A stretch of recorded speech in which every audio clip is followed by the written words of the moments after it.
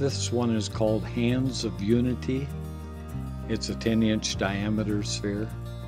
It plays with people holding hands in a very weird way, if you look at them, and that they're actually being formed by the same hands weaving together two different sets of hands, one set coming up, one set coming down.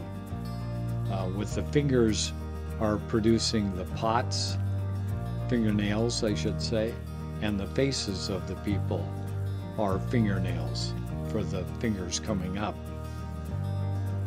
I used a color wheel, opposite complementary colors, so it's a full color wheel all the way around, but it's opposite colors on the bottom coming up from the ones that are coming down.